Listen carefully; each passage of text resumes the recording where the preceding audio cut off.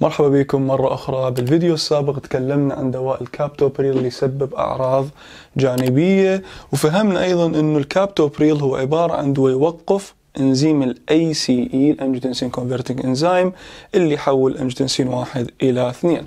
الآن خلونا نفهم ليش تصير قحة أو ليش تصير الانجيو أديمة عند أخذ الكابتوبريل النالوبريل أو عموما مجموعة الأيس انهبيتر. ليش يصير قحة لما ناخذ هذه الأدوية؟ مو كل مرة يصير عندهم كف، ولكن قسم المرضى يصير عندهم كعرض جانبي الكف يعني الشيء الأخطر منه هو الانجيو أديمة. خلينا نفهم الموضوع. الأيس انهبيتر، خلينا بس امسح هذه من هنا. الأيس انهبيتر أو الأيس خلونا بإنزيم الACE. الأيس هذا الإنزيم سهل حاليا ما وقفنا الإنزيم، إنزيم شغال يحول انجيوتنسين 1 انجيوتنسين 2، ولكن الأيس هاي وظيفته الأولى يحول إلى وظيفة أخرى. الأيس بالرئة الإنزيم الأيس أيضا يحول مركب البرادي كاينين إلى inactive component.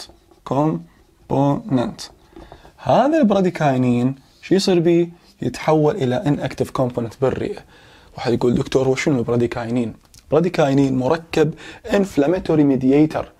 فإحنا ملخص الكلام حتفهموا الأيس انهبيتر يسوي هذا التحول حتى يزيد ضغط الدم، بس بنفس الوقت يكسر هذا البراديكاينين، يكسره حتى ما يتراكم بالجسم، ما يتراكم بالرئة، ما يسوي لنا قحة التهابات بالرئة. قصدي التهابات يعني انفلاميشن، مو قصدي بكتيريا او فيروس، كانفلاماتوري ريسبونس.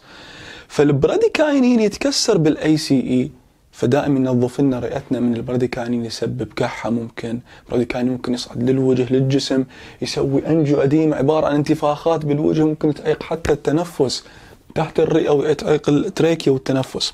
فالACE انزيم مهم. هذا الانزيم لما نيجي ننطي الأدوية لتوقف الإنزيم، شو اسمها الأدوية؟ ACE inhibitor. ACE inhibitor مثل كابتوبريل اللي تكلمنا عن الأعراض الجانبية. لما ننطي الدواء الأيس بعد توقف، ما عاد الانجيوتنسين 1 يتحول إلى 2، ضغط الدم قل، ممتاز. بس المشكلة وين؟ البراديكاينين هل راح يتكسر؟ وقفنا الإنزيم، البراديكاينين ما راح يتكسر، راح يزداد. فلما يزداد البراديكاينين شنو ممكن يسبب؟ بالرئة هو يعني أكثر مكان بيه يسبب كف. زاد البراديكاينين أكثر، راح للسيستماتيك للشرايين للجسم، يبدأ يسوي أنجيو أديمة.